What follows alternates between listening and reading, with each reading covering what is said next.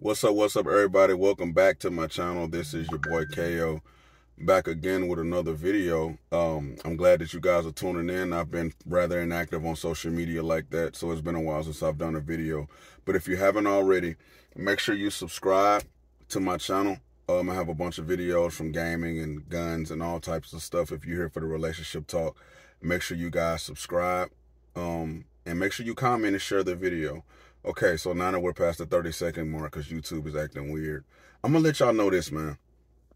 It's okay for you as a man to be selfish. That is okay, bro. Whether you're in a relationship, whether you're single. Most of the times, most of us men, we do and we give and we never receive anything. Most of us are too prideful to ask for things. Most of us are too prideful to put yourself first.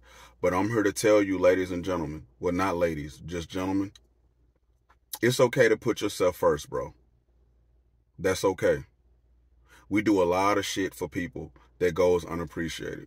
We give a lot to the people that we're in relationships with. We help people. We do a lot, bro. It's okay to do something for yourself.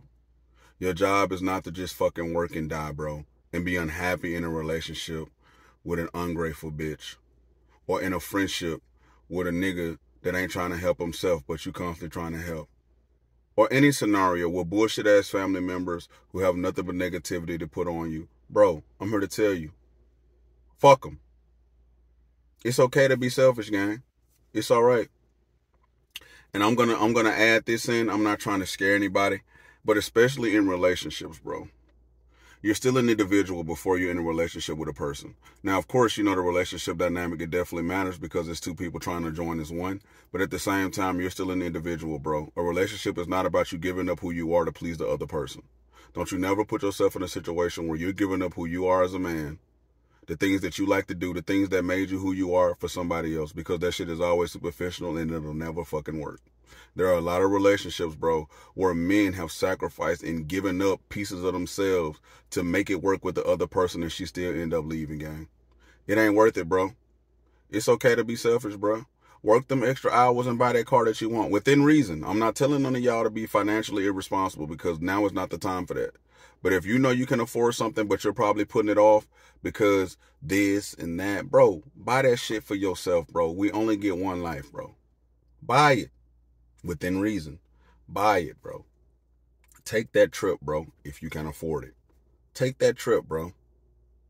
It's okay to tell that woman, hell no, I can't do it. We can't do it, motherfucker. You're the leader, right? Let her ass know we ain't doing it. We ain't got the funds. Can't do it. Can't do it. Don't buy down, bro. Be selfish, bro. It is okay for you to be selfish, bro. Because guess what? Other motherfuckers gonna be selfish. Other people are gonna put themselves first. And that woman is definitely gonna put herself first. When she feels like she can do better than you, when she feel like she don't need you, guess what she gonna do? She gonna make an executive decision.